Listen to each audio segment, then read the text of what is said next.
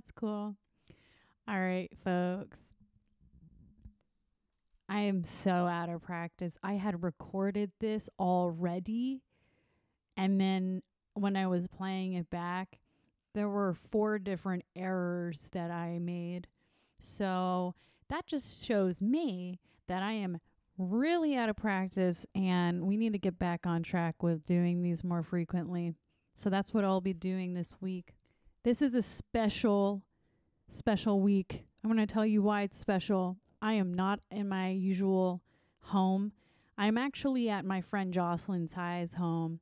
She is a very talented artist. She spans pretty much all objects in terms of media, that she uses for art. And how long have I known her? Almost like a decade. I'd like to say probably even more than that.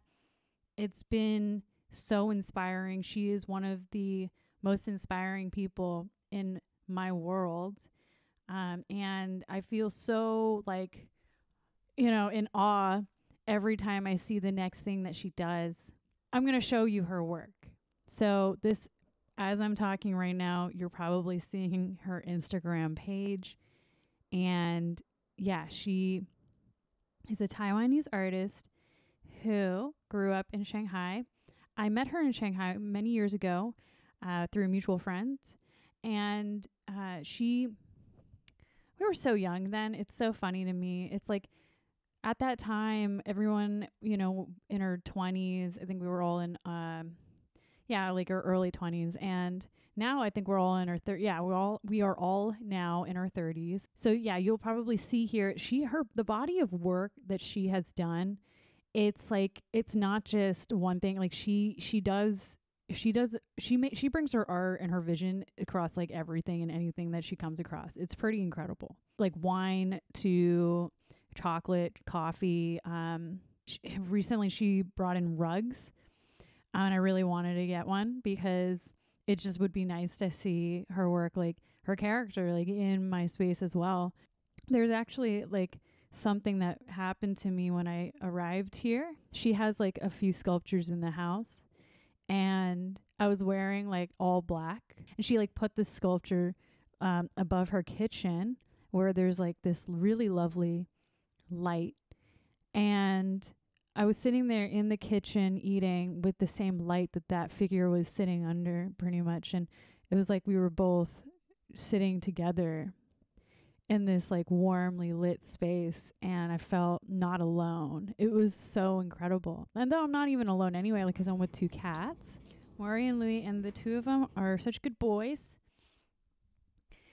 We've been hanging out and having a great time. I really love them. They're just such good boys. They're so well behaved. They're currently cuddling and sleeping together, like in the pet carrier that they like to sleep in, and like all snuggled up together. So it's just so lovely to see them. Let's move into what this week's going to be about. It's going to be about Jocelyn's music collection. I don't know the music that she listens to, so we're going to get to know Jocelyn better by listening to her record collection.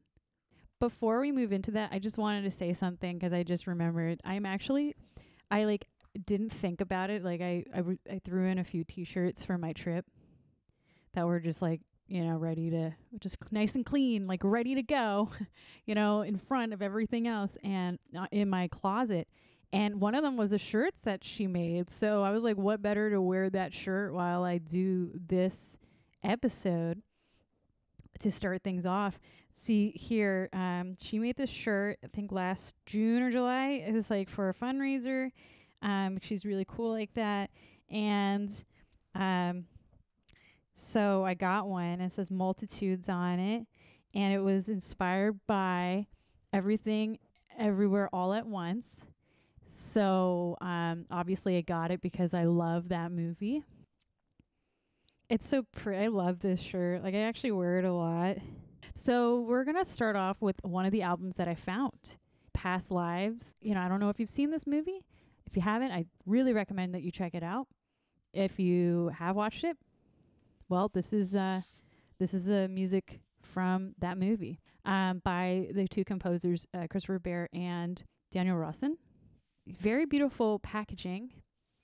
What I like about this record, sorry, I'm working with one hand here. I forgot my stand for my microphone. It's so out of practice, guys. I don't even know how, like, I just threw my audio box into my suitcase and I was like, we're going to New York.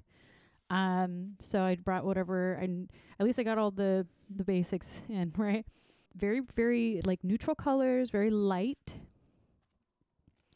And hold on, let me see if I can finagle this out with one hand. Let's try it. Okay, we're going to cheat. We're going to use the other hand. Look at this. Look at the vinyl. It is a white vinyl. It's like a beautiful moon disc. Okay? So it's just lovely to see this, that they really care about the way that they package this. A lot of love that went into making it. Obviously, if you can see it from the trailer, so I'm not going to be spoiling more than the trailer. It is a heavy movie, so seeing the packaging of this record being a little bit on the lighter, brighter side in terms of color, in terms of, you know, this like neutral feeling to it, you know, then hear the music and it's transporting music, you know, it brings you to the story world. And it's heavy. Like there are some songs in there that will make you want to cry. And what I'm going to do is I'm going to share the Spotify playlist, the official Past Lives soundtrack playlist that the crew made.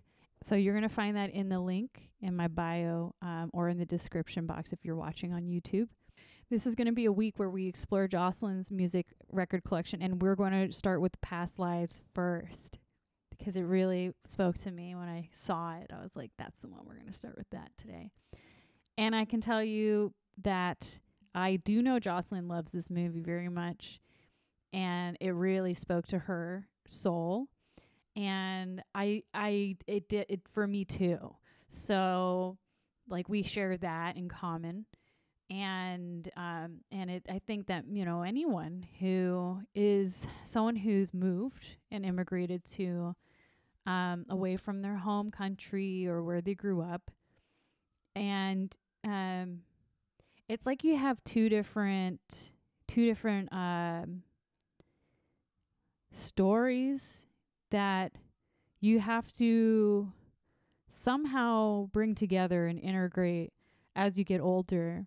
When you go from living in one country or living in like one community and in a culture with all these people that you were so close to and, you know, would see all the time, like every day, the school bus, you go to school, you lunch, the cafeteria, you know, hanging out, you know, going to the movies after school or on the weekends, going to the bookstores, hanging out, eating ice cream. The list goes on. Going to Starbucks, because that was like a big thing growing up in Asia. Going from that world and then growing up and having to move away. And then like it's not that it severs the relationship with people that you used to know, but it definitely puts it's like a delay.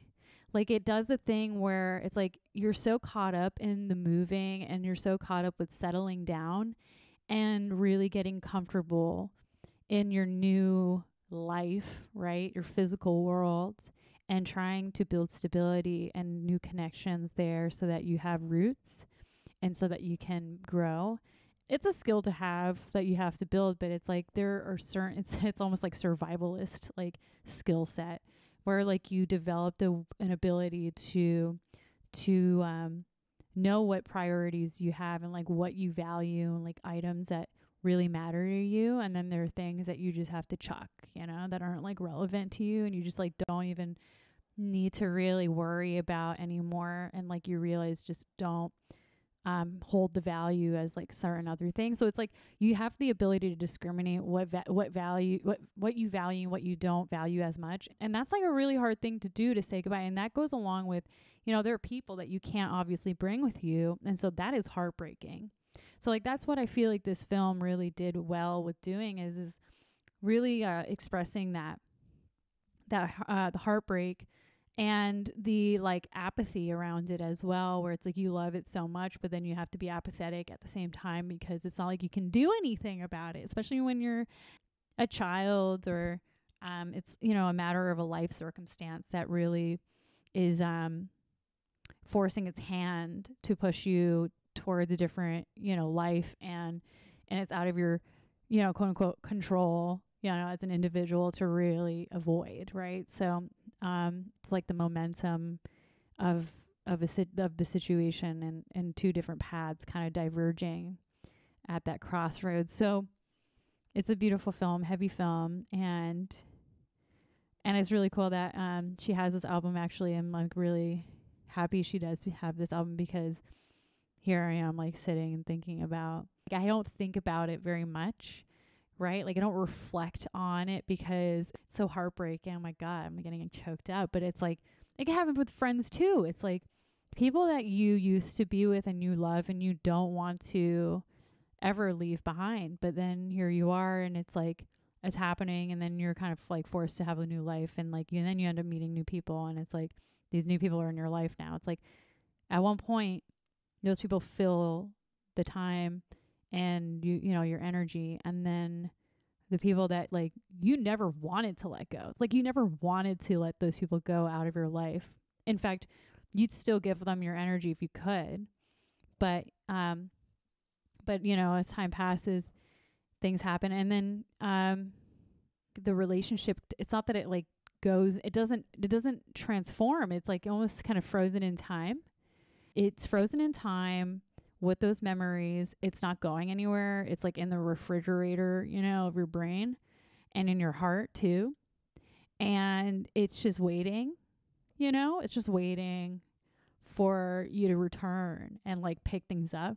It's like we don't take it personally, like that we don't hit each other up, even when we're in like the same city or even like nearby, because like we've gotten so used to just being in our own worlds.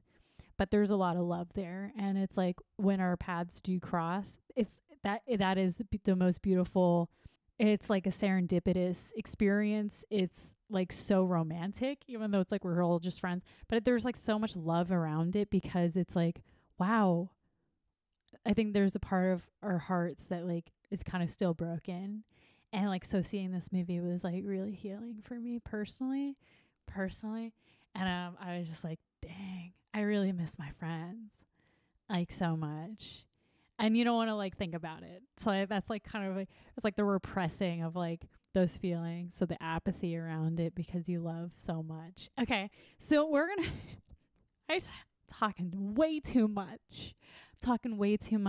Let's get into it. So this is the soundtrack to Past Lives. The soundtrack, you know, on Spotify.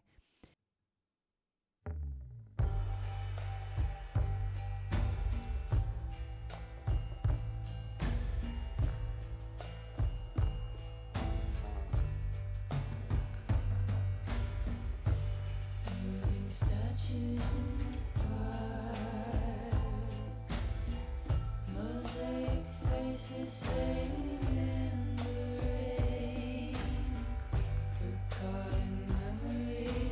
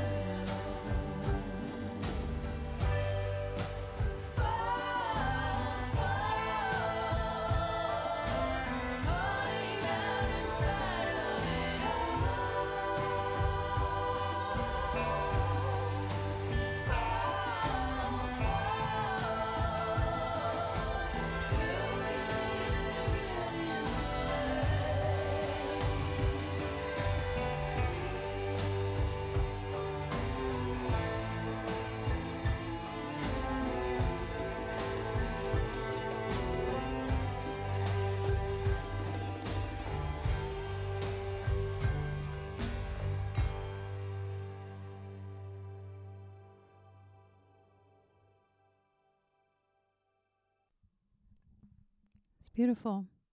That was the Sharon Van Etten song, Quiet Eyes. It was written, made for this film. And I gave me the chills because of the lyrics and, starting off with moving statues in the park, mosaic faces fading in the rain, recalling memories of loss yet untouched and unscathed. Is this really a mystery life where we only learn from our own mistakes? First off, little anecdotal story, whatever, from your girl Odd here. There was an image that popped into my mind. And, I used to live in Brooklyn. And I worked at a bar. And I actually got this job at the bar because of a guy that I met at a hot dog restaurant. Of course, there's a hot dog restaurant, not a stand, restaurant called Criff Dogs out in New York City. They have multiple locations. Shout out to Criff Dogs. But I met this guy and I really liked him a lot.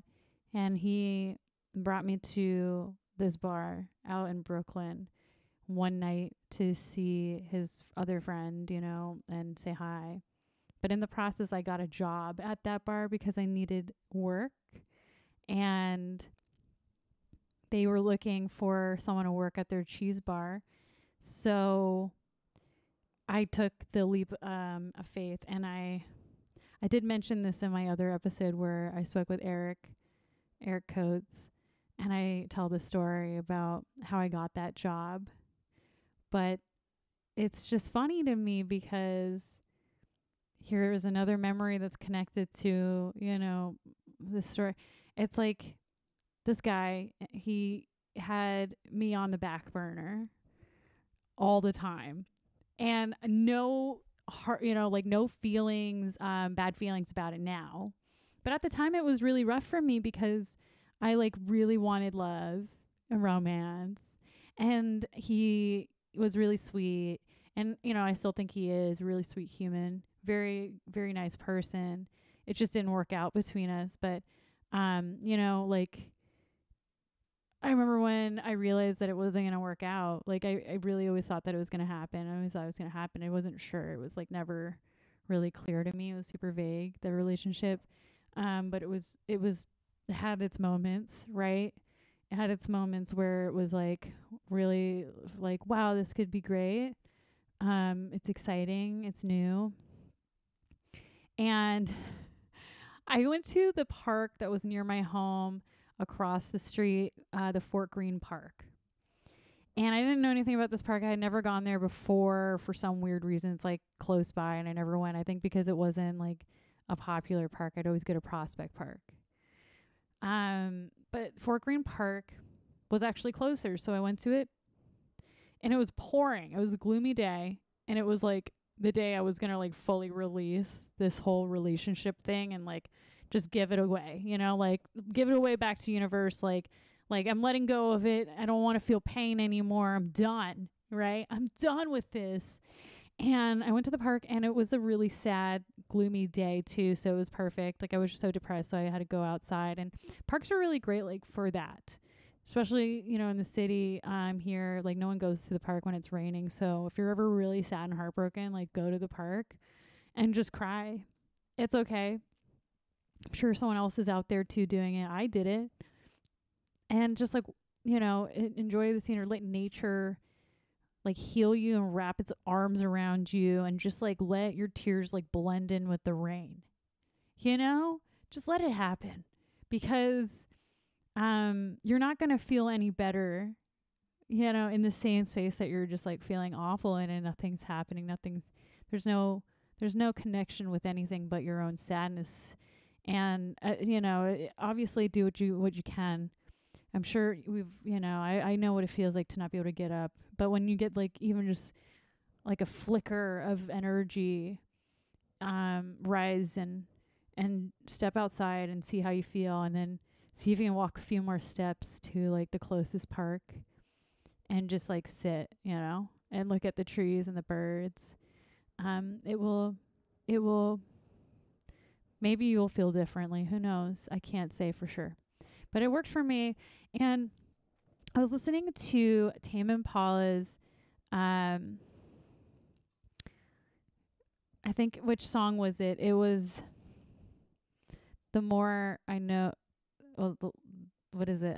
The less I know, the better.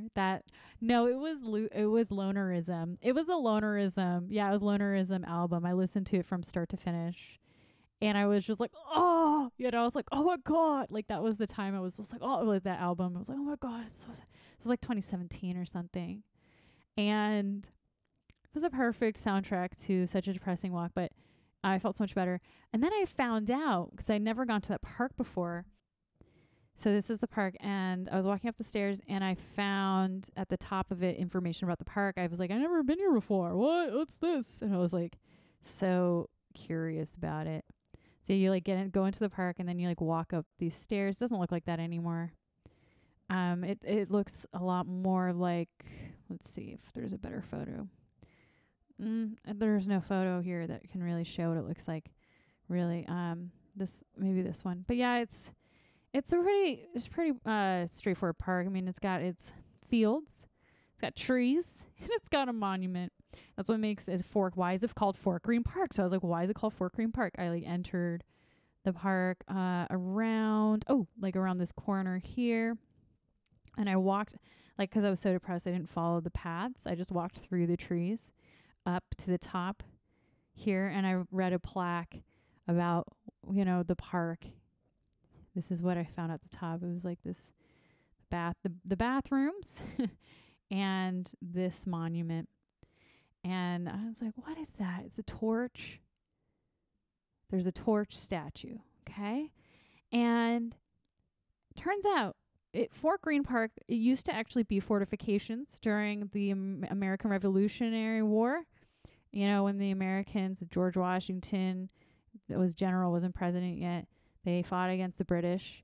And there was actually, so like apart from that, I was like, why is it called the prisoner, like martyrs, prison ship martyr monument? Like there was something about that. I was like, what prison ship martyrs? What? And another aspect to this park is that it's a graveyard. Like, I didn't know this. I was walking in a park that was actually a veiled graveyard. It's a crypt for 11,500 prisoners who were taken in by the British and left in really shoddy conditions on the ships, the British ships that were parked out on in the bay. And, when everything was over, I think there's like a bunch of bodies that were left in those ships. And they, some people just died of like disease and starvation from those quarters and the cramped quarters and the ship. 11,500 people on these ships stuck on these boats. Imagine being on a boat, not being able to get off a boat. Whoa, nightmare. Nightmare, seriously. And so this is actually, they buried the bodies underneath the park, and it's a hill. So it's just like a massive grave site. So there's something really interesting about the park. It does have this feeling of a somber feel to it when you're walking around it. It doesn't have like a jolly, like, oh wow, so like light. No, like it actually feels like there's this heaviness to the place. And it could be because it's a graveyard.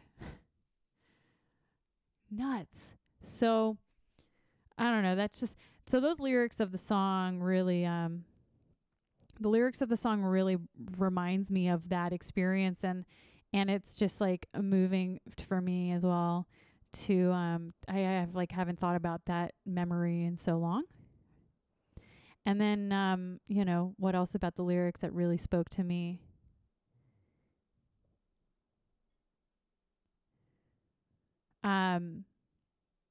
There's a lot more to the lyrics that like really speak to me. I paused for a long time there because I like started to kind of like get choked up a bit. Because yeah, like a long car drive, music in the air, comes from a place out of nowhere, staring at stars or a lightning bug on a faraway stair on a torchlit night. The field of death on this marble steps. We'll meet again in light. And that's how it's done. And how it's undone. It's how it starts, and that's how it starts, and how it's unknown. My gosh! There's a feeling like things are going to continue, right? Like, you know, when you have those memories and like that feeling that the memory is like still there, so it's still active, and it's like I said, it's like in the refrigerator, and that's like the feeling, the sensation of this experience. It's like they captured it so well in those lyrics when they say, that's how it's done, and how it's undone.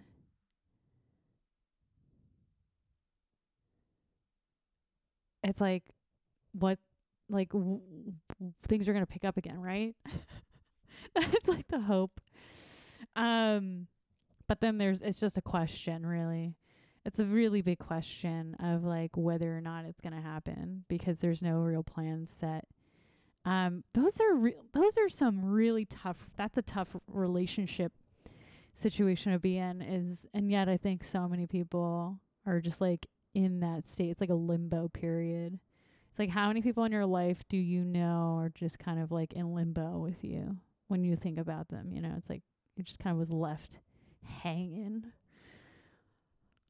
Wow. Speaking of prisoners, speaking of a prison ship, it's like kind of like that. It's like being on a boat and I'm going to get off, and it's like you're literally docked, but you can't get off the boat. It's like, can we get off the boat already? Anyway, so I have to ask though, will we meet again? To those who I'm left hanging with. No pressures ever, but like, will we meet again? Just kidding. I kid. But yeah, very beautiful. A long car drive, music in the air. That really, that kills me. That kills me. Because that really does remind me of a memory that's pretty recent, and I can't talk about it because it's pretty recent. I can only talk about, that's the rule. I can only talk about memories once it's been like at least 5 years, and then you can talk about it in public, you know? It's my standard. That's my journalistic standard. I just made that up, but it feels right. Okay, so I hope you enjoyed what you heard. And, you know, I hope you check out this playlist and you find something you like. I'm going to be making a mixtape for the week, because every day, just to get myself back into the flow of doing these episodes and getting used to this whole thing of, you know, I haven't made an episode since Christmas 25th or something like that. Yeah, it was December 25th or 24th. And I'm so out of practice. And so I need to get back into the flow of things. I'm going to be making an episode every day. I'm going to be pulling in a record or two from Jocelyn's collection. And I'm going to be building a public playlist. So yeah, they'll be public, and I'll be also sharing the link for that when it's finished. I'll publish it. Okay, so thank you for listening and tuning in. Have a great rest of your day. And I hope that your wildest wishes come true. Take care now, and don't forget to brush your teeth. Bye-bye.